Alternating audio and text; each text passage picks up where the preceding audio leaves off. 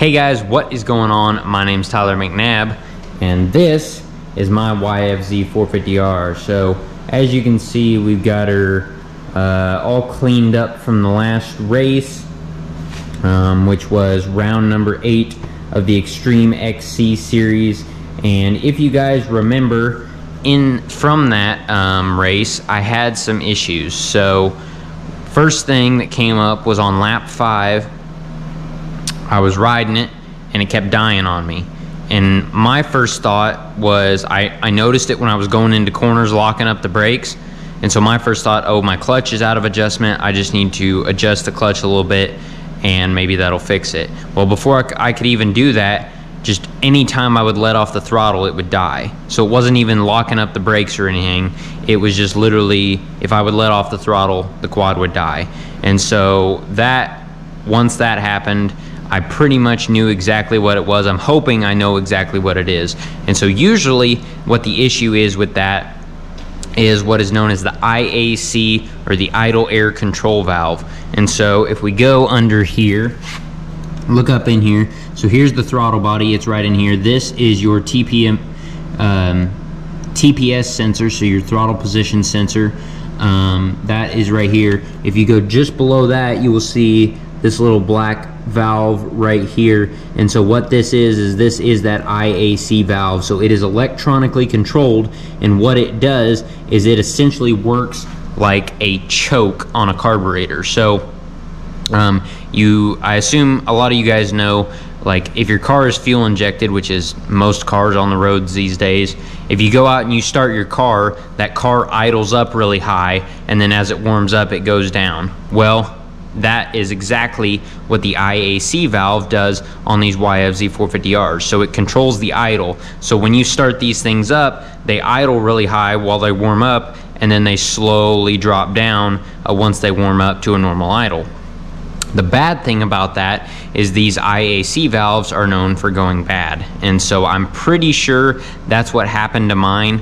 It just went bad, so it wouldn't idle. And so what happens with that is, unless you have a spare throttle body sitting around with one of those on it, there's nothing you can do about it, because Yamaha doesn't sell that part separate from the throttle body. You'd have to buy a whole entire throttle body for it to replace that, which is insanely expensive and not going to happen. So what the ATV industry has done is they've made a workaround for it. So what we have here, this is a manual idle valve adjuster, I guess you could call it. Manual idle adjuster, I think is usually what they call them.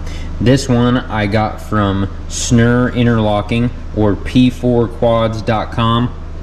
They make all kinds of little gadgets. I've actually got a set of Snur Interlocking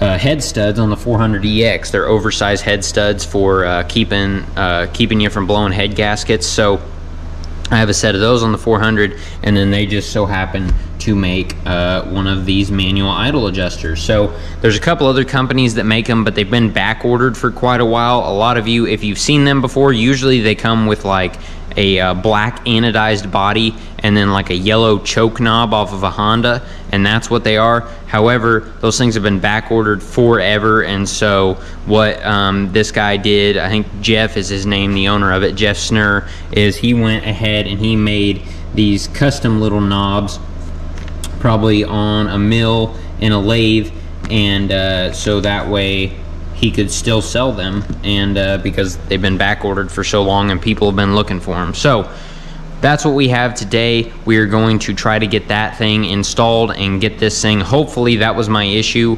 and we can get that resolved. The other thing we're going to be addressing in this video is the old radiator. So I need to take the radiator off, get it cleaned up, because as you also know from that video, is I overheated as well after I was having all the idle issues. So radiator still got packed full of mud even with these fins. So I think what we're gonna do is, unfortunately I don't think I can fit a furnace filter in between the fins and the frame. So what I think I'm going to end up doing is maybe taking those fins off and then putting a furnace filter in there. So if you guys aren't aware, what a lot of people do is you take, it's like a cheap furnace filter material. I'll have to go grab it here in a second. It's out in the camper right now, but it's this really cheap and it's not super fine particulate type furnace filter. It's very open, and so it'll keep the big debris, the mud and that kind of stuff out of your radiator. However, it'll still let it flow enough to where the fan can pull air through. So what I think I'm gonna do is get that out of the camper, cut that up, and try to slide it in there and see what that does, because that's what a lot of guys do. And the nice thing about that is you don't even have to attach it. It just slides in between the frame and the radiator in here. And then what you do is, if you have a muddy race, or just most races, is you slide that in there, and then let's say it gets clogged up. Well, those filters are really cheap, and if you buy one of the big pieces of it for like 10 bucks or something, you can cut like 3 of them out of it. And so what happens is, if that thing gets clogged during the race, you start to overheat, you reach down, you grab it, you pull it out, you throw it off the side of the track, and now you've got a fresh, clean radiator for the rest of the race. So I think that's what I may end up doing. That's what a lot of the pros do. That's what a lot of other guys do. So I figured I might as well give that a try, since the old fins did not work like I thought it would, or did not work exactly how I thought it would. So anyway, I've talked for almost 7 minutes at this point. So what we will do now is we will go ahead, we will jump right into the video and get this thing rolling.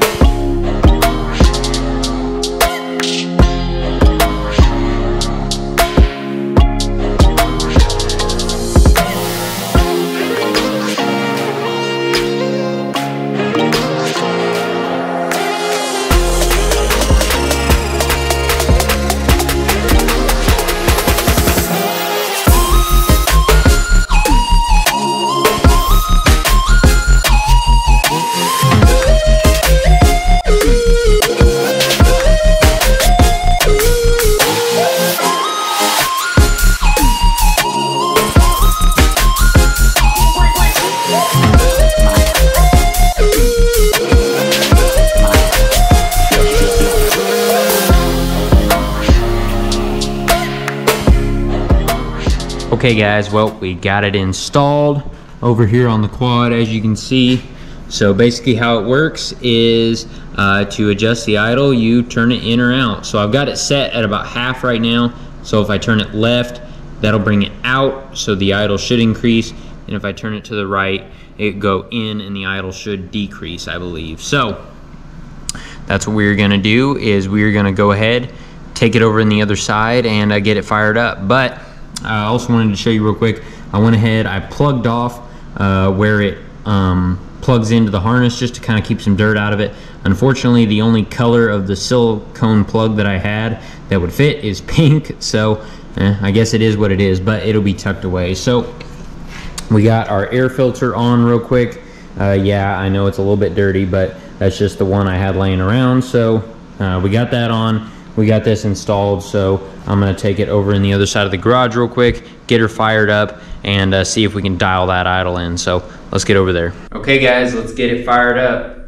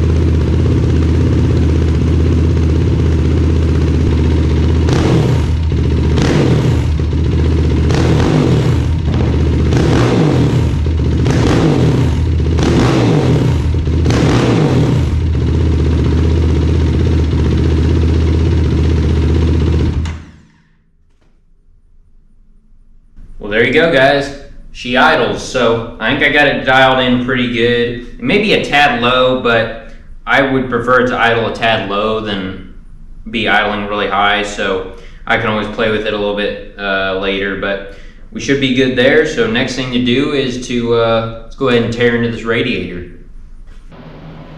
Okay guys, while I was waiting for the radiator cool down after running it, I went ahead and I was actually able to go ahead and stuff this furnace filter in there. I didn't think I would necessarily be able to with the fins and stuff, but I was actually able to get it in there, and since it is kind of tight in there, it's actually holding in pretty good. The only thing I may do is to kind of pull this back and make sure it's kind of secure, is I may stick like a tiny zip tie through the corner of this to where it's barely holding on, and drill a hole through the guard here and just kind of barely zip tie it into the corner, so that way I can still just rip it off real quick if I need to, but it also kind of holds it secure back in there, so that way it doesn't end up like falling forward or something like that. And then I kind of, down here on the bottom, I tucked it behind that bolt there. So I may just end up doing that for now and not taking the fins off,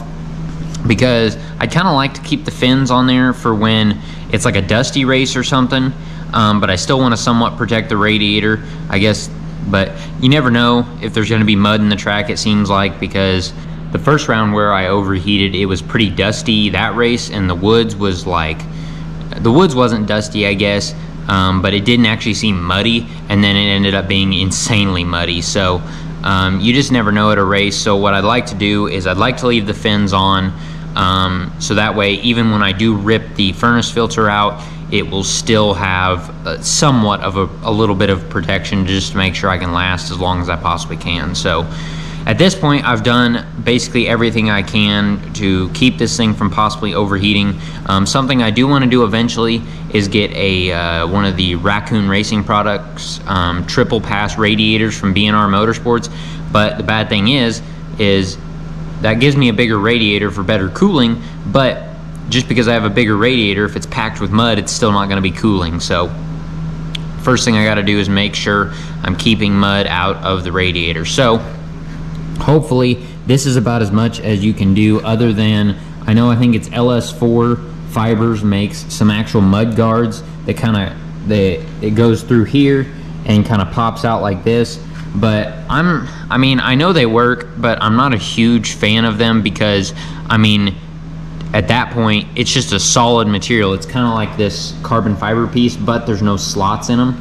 And so it's just a solid piece going right through here and then right through here, basically where the furnace filter is. And so I'm not really a fan of that. It should pull air from underneath, but you're really cutting off airflow. So I don't know.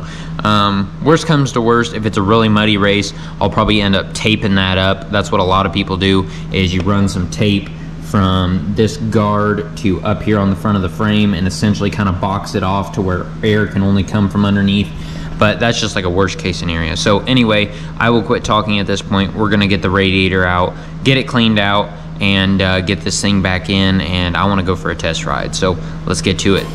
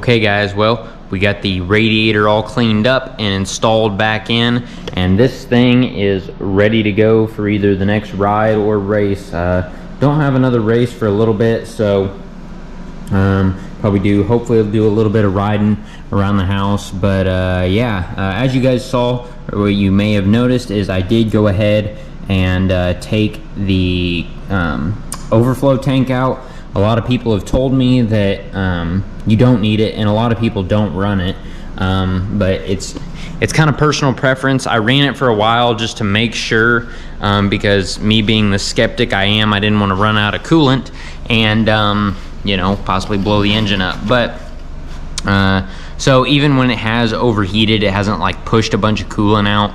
So with this higher pressure radiator cap, I think I'm actually good to go, because even when it does overheat, it's not like it wasn't shoving a bunch of coolant into the overflow tank and then the overflow tank overflowing as well. So decided to just go ahead, take the overflow tank off, and I'm just going to run the higher pressure radiator cap, just kind of clean up the area a little bit, make it a little bit easier to get the radiator in and out, and just kind of clean up the quad a little bit as well. So we got that. I'm going to go through and drill some holes in these at some point to attach that furnace filter material to, and then this thing should be ready to go. So you saw there just at the end, I threw in some footage of the cold start with the idle adjusted properly, the manual idle adjusted properly. So once I got it adjusted last night,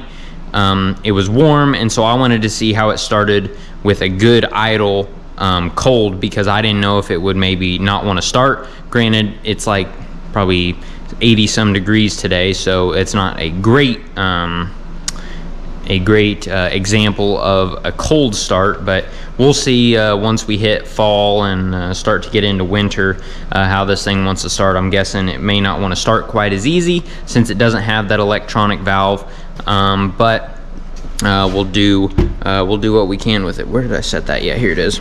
So if I didn't show it to you, here's what it looks like. So this is the part that screws into the throttle body.